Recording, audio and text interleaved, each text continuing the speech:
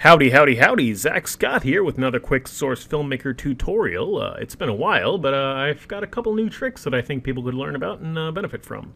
So today I'm going to be showing you a feature of Source Filmmaker called conforming, or also known as combining two scenes into one. Yes, so this is a nice handy trick to take two complete DMX project files and mash them up into one.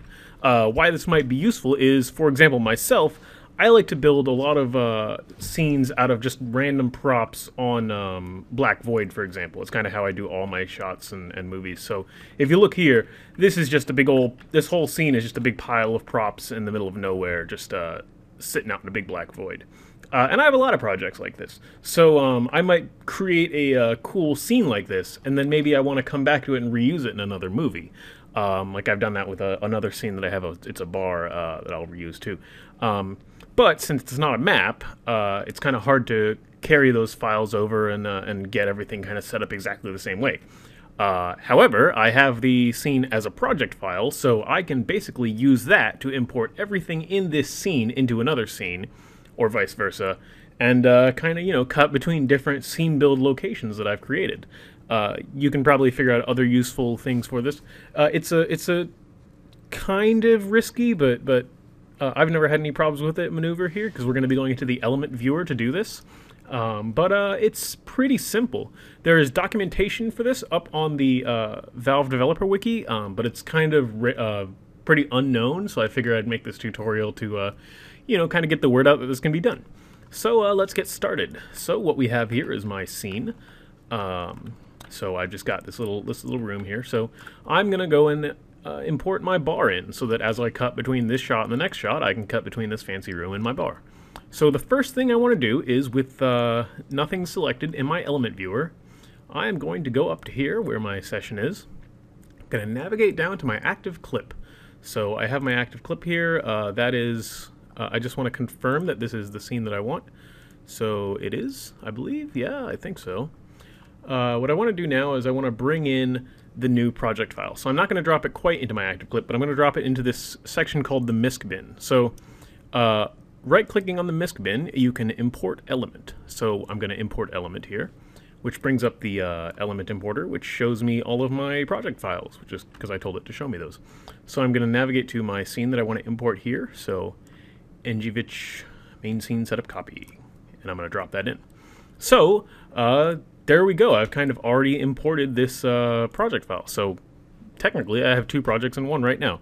But you can't tell that because all of the shots are kind of hidden down there. So in my misc bin, I have session, this other session. So if I come down to the active clip, I can kind of see the name of this shot is ngvich. That's the name of the scene that I imported, so that's how I know it is.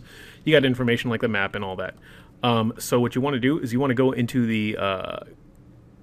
wait, crap. Yeah, you want to take this active clip and you want to drag this up to the misc bin level. I think the reason for this is just for cleaning things up. But once you've done that, you've essentially made a copy of your imported scene. So I can go into this session that was previously imported and I can just delete that out. So that's just kind of general housekeeping. So now I have misc bin with my ngvich scene. So inside of my ngvich scene, I can find all of the shots. So if I go into ngvich and then go down to subclip trap group, I can go down to tracks, film, children, and shot 1, which is the only shot in this scene. If it was a bigger scene, it would have like shot 1, 2, 3, 4, 5, 6, 50, whatever.